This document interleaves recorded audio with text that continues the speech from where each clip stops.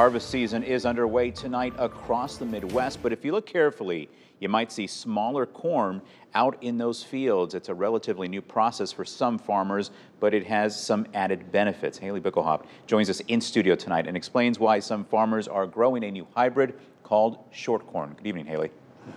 Hi, John. I talked with farmers from Whiteside and Carroll County, Illinois, and both are in their second year of growing the short 7 to 8 foot tall crop.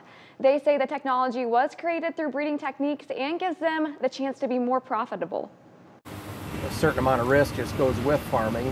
Risk is one reason Brad Smith of Milledgeville is growing 85 acres of short corn. Anything we can do to try to minimize that risk, I think we need to always try to do that. Hoping to decrease the chance of wind damage on his family's farm. Any farmer that's had to deal with down corn knows that that's the worst thing in the world that you want.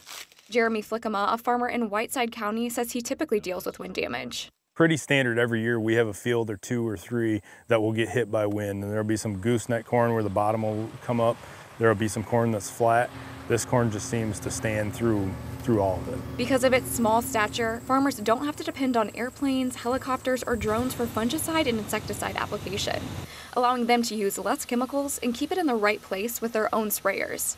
If we have the equipment already and we can go use it over more acres, we can do it cheaper than hiring a plane. We can do it more effectively. Keeping costs down, especially in a year where farmers are faced with high input costs and low commodity prices. Well, farmers say technologies like short corn could be a big part of the future of agriculture.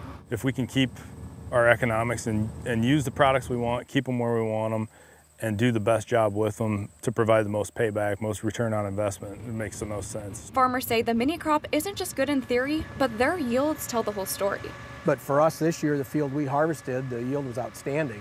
Best field average we've ever had on that particular field. So everybody wants to have a safe and abundant food supply, and ways that we can grow it more efficiently, better environmentally. And I just think it's a way to minimize the risk that we take in growing the food crop. And farmers are all ears for less risk with more reward. This year alone, about 500 farmers across the country used short corn, and they planted it on nearly 100,000 acres. Illinois is number 2 in overall corn production, and right across the river, Iowa takes home the prize as the crop's #1 producer nationwide. Back to you, John. All right, thanks, Haley.